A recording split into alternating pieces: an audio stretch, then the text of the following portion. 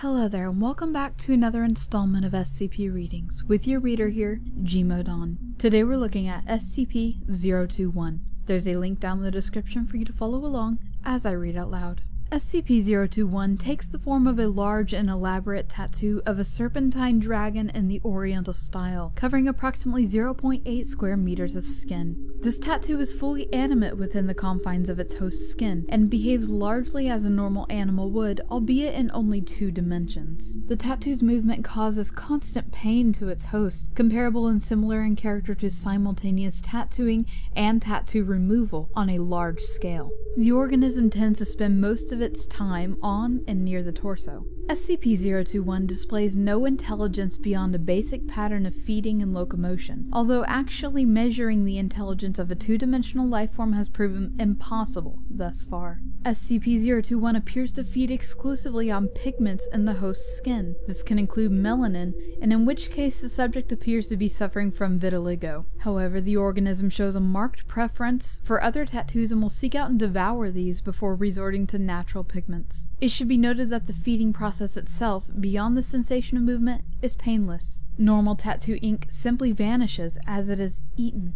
The organism maintains a constant size, and no excretions have been observed. The organism is capable of clearing over 0.6 square meters of skin per hour. One may feed SCP-021 by quickly tattooing fruits or small animals on the host. SCP-021 can be transferred between hosts by various forms of physical contact, with differing rates of success. In the case of successful transfer, the organism simply swims from one person to the other. Sexual intercourse appears to be the most reliable method of transfer, with a 93% rate of transmission. However, due to the severe pain involved, this is less than ideal. Contact between 2 open wounds is generally preferable. Transfer is more complicated in deceased subjects, though not unreasonably so.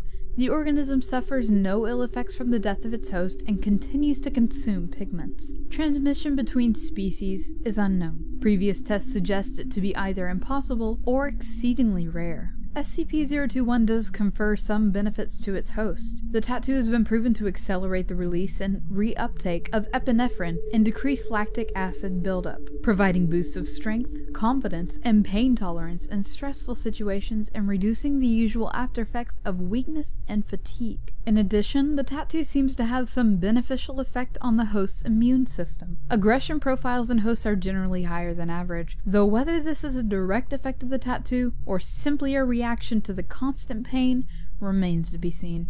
The symbiotic relationship is usually limited by how long the host can tolerate such pain in everyday life. This has culminated in suicide in a number of subjects. In rare cases, hosts have also fallen victim to fatal skin infections. SCP-021's origins and nature are a mystery. Tracing its transmission from host to host is hardly feasible within the confines of secrecy, and the organism could well be hundreds of years old, if not more. Nevertheless, SCP-021's captivity is one of the longest in the Foundation's history, at nearly data-expunged years, and has been very educational thus far. Current research focuses mainly on observing the characteristics of life in 2 dimensions.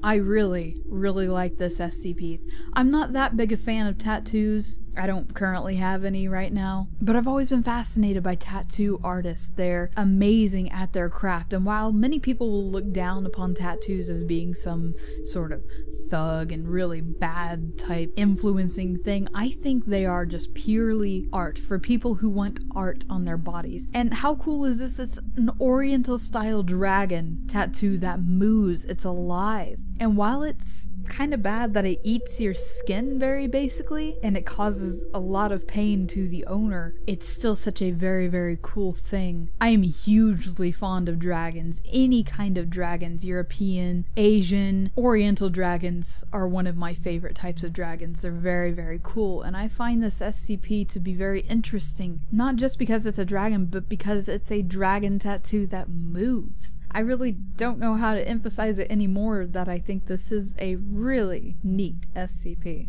Although it is a big shame that it causes pain to the host. And despite the benefits of being able to be stronger and not have as much fatigue, it doesn't necessarily sound like it would be worth it to me. Anyway, that has been SCP-021. Thank you for joining me on this reading. Like, comment, subscribe, and I will see you guys in the next one.